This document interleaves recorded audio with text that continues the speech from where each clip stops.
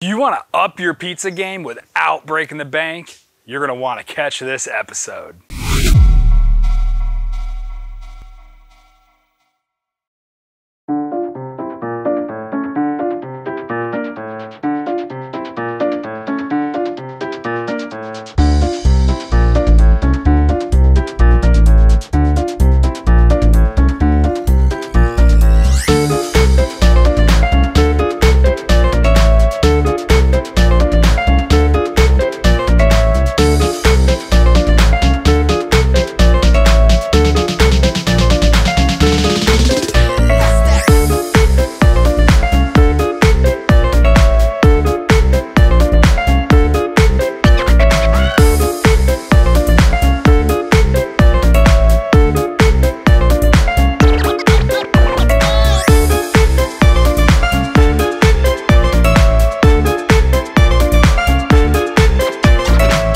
What's up everybody, Jason from JTV Life. Welcome back to the channel. If I'm welcoming you for the first time, please hit that subscribe button, ding the notification bell, that way you don't miss another video here at JTV Life. Here at JTV Life, I just go about my life, all right? This is a lifestyle channel and I do just little reviews, tutorials, how-tos on kind of the stuff that I'm getting into. Right now, it's gonna be some killer wood-fired pizza in my backyard on nothing else other than the Big Horn wood pellet fired pizza oven. Now I'm super excited to get my hands on this thing. I've been waiting about 3 months to get one. I saw it come across Amazon, put it in my cart, sat on it, didn't order it, and then boom, they were sold out. Took about 2.5 months to get them back in stock, but I got an alert. They're 10 bucks more than they were before, but they're still very economical at $159.99. Ship time is about anywhere between a week to 2 weeks out. This one took about 2 weeks to get here. And at the $160 price tag, it is very competitive. The next mainstream one is made by Ooni. It's the Ooni Frya 12. And it runs for about $369, and that's just their entry-level oven. They go all the way up to $600. If you're not familiar with the pellet wood-fired pizza ovens, they operate on wood pellets, much like the pellets that you would run your Traeger grill on. They do make an adapter that fits into this little pellet box that will allow you to run this grill on propane. I don't see why you would want to do that. It's gonna get super hot with those pellets and it's gonna have the amazing flavor of whatever wood pellets you are using. Keeping that in mind, you do wanna make sure that you're using food grade pellets with this. You don't wanna use just the little heating pellets because they could have chemicals and all kinds of wacky stuff that aren't made for you to consume. One of the things that I love about this oven is that it's actually portable. You can take it wherever. It weighs 25 pounds. It's about 22 inches long, 15 inches wide. Smokestack comes up to 24 inches tall, but the legs do fold in and you can remove this chimney for easy travel. I would make sure that you put the stone somewhere where it won't break. That'd probably be the most fragile part on this rig. It's got a pretty nice little door, no hinges, really simple, insulated, should be able to keep the heat in there. The gauge of steel that this is made out of, it's not the thickest, but it's not the thinnest. They'd say to store it outside of weather elements. Obviously, you're gonna wanna bring this thing inside. Another cool thing is when you go to travel with it, you can take the smokestack off, put it in here, and it takes up even less room. One thing that is not included with the Big Horn pizza oven is a pizza peel. A lot of the higher end ones or more expensive ones, they have an integrated peel on the door. This one does not come with one, so you're gonna wanna pick one of these up. I'm gonna have an affiliate link for both the stove and a pizza peel in the description. 12-inch pizza peel fits into this oven perfectly, so we'll be able to make full use of that cooking surface. All right, so let's check out the business end of this puppy. We got a couple different spots here. We got a hopper. That's where we're gonna put all of our pellets once it is good and ignited and our fire is burning. Inside here, and we have a nice little tool to lift up all this stuff because it's gonna get mad hot. Put this in here, we can pull this out, and this is gonna be our starter tray. This is where our fire is actually gonna burn, and it's where we're gonna ignite our pellets before we put them into the grill when we're first lighting it off. Then we'll continue to add as we cook through the top right here. On the very bottom, there is a ash collecting tray. and this is gonna collect any kind of ash. They recommend in the owner's manual, if you're cooking for over an hour, you're gonna wanna go ahead and periodically check this and make sure it's empty. Don't want ash all over those sweet pies.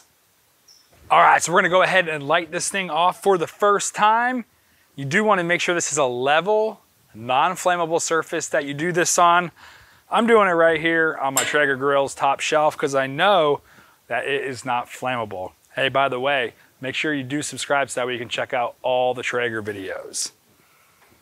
Now, the first step to getting this ignited is gonna be measuring out our pellets. Owner's manual calls for 300 grams of wood pellets. If you don't got a scale, it's just about 2 cups inside of a liquid Pyrex measuring cup. Go ahead and add those in, and you can see it takes it just about to the top here. So even if you didn't have a way to measure it, you can just go ahead and fill them in just to the top. Now we're gonna hit it with an igniter. That's what the manual said. I'm not sure what that is. If you are, make sure you let everybody know down in the comments. I'm just gonna use a torch. Of course, I go big boy stats. I got a little propane torch on top of a DOT 39, AKA the Coleman 1-pound propane fuel canister for camping. I also got a video on how to refill these bad boys too if you want to save some money this summer. Make sure you check that out. It'll be down in the description. I'll put a little card or something up like that.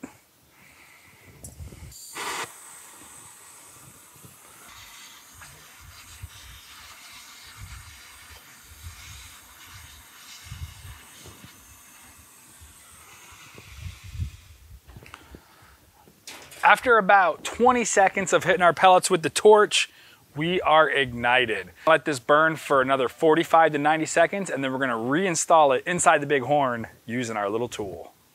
All right, it's been about 2 minutes, and you can see we got a lovely flame here. We're gonna go ahead and insert this into the back of the oven.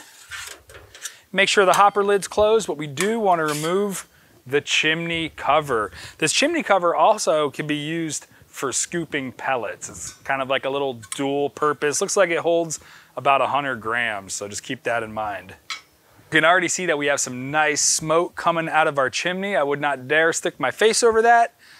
In around 18 minutes, this thing should be completely lit and we will see flames coming out of the top. That is our cue to add more pellets to the hopper and then continue with the pizza cooking. While this bad boy is preheating, let's talk pizza real quick. The best pizza in this thing is gonna be a Neapolitan style pizza. Those are the ones that cook at super high temperatures very shortly. It's a super simple dough, but the procedure to make it is kind of a little bit complex. We're not making pizza right now because I always like to run everything one time through before I cook on it for the first time. That way I can make sure any kind of like weird chemicals or whatever in this get cooked off. Most things you purchase that you cook on do suggest this. The owner's manual for this, however, does not. A couple other things I noticed when I was unboxing it, it is very hard to get the stone out of there. So you want to open up the box that the stone is in, slide out the stone, and then you'll be able to get the box out of here without breaking your stone or ripping up your fingers on the very sharp sheet metal inside lip of the Bighorn oven. As far as quality goes, it looks really good. It feels awesome. We'll see what happens after it gets cooked with a few times, if it starts warping and distorting. One thing that kind of stinks, and I'll have to email, they did put a little card in there if you're missing anything. I'm missing one of the screws that holds my hopper in. I don't think this is gonna prevent it from working, and it's gonna work safely, but it's a little annoying when you buy something and it's missing that screw. So I'll let y'all know down in the comments if I'm able to get one and how long it took to get. So we are only about 10 minutes into our preheating process, and this thing is already spitting flames out the top. According to the owner's manual, when the flames come out the top, that's when it's time to start fueling your hopper.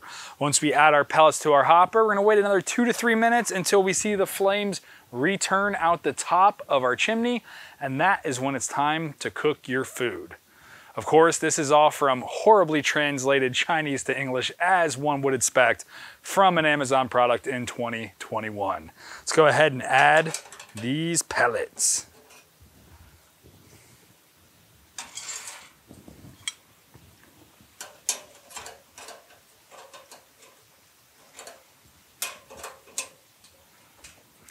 Not gonna lie, I just tapped my knuckle on the roof of this. It's pretty hot. Be really careful when you're doing this, because something I've noticed is the heat has kind of changed the shape of this a little bit to where it's tricky to get your tool in there. And literally within 30 seconds, we already got flames coming out of the chimney again. So I think Confucius say, time to make pizza.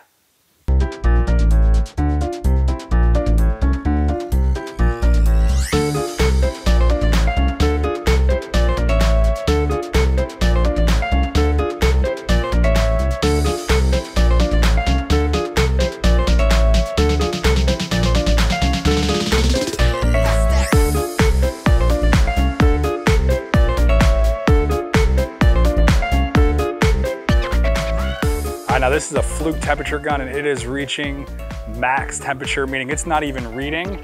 And this particular gun right here reads up to, I want to say 750 degrees. So I can't really report an accurate temperature, but I will say it is in excess of 750 degrees.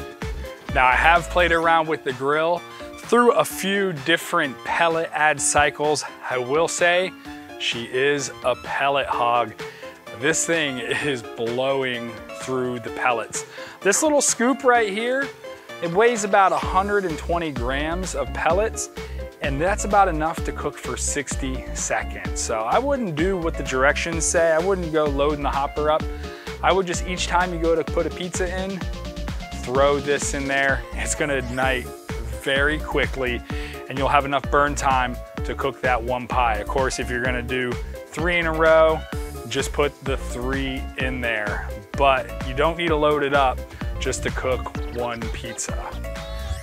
I'm using Traeger brand pecan wood pellets. I haven't experimented yet because I just got this thing. If any of you guys have used one of these or another wood pellet grill, let us know in the comments, what is your favorite wood for cooking pizzas? I'm gonna be cooking some pizzas later on tonight, and we are gonna be checking back in with you. I'm not gonna give the recipe, however, but I do wanna just show y'all how the pizzas come out. If you're interested in my Neapolitan pizza recipe, then please subscribe. I am trying to up my subscription list right now. I'm only hovering at around 63. This is kind of like the end of May 2021. I would really love to hit 1,000 and get monetized, but if I could just hit 500, that would be enough for me to come back and make y'all a video on my badass Neapolitan pizza dough. We'll check in with y'all a little bit later tonight when we cook up some pies, and we'll see how they come out.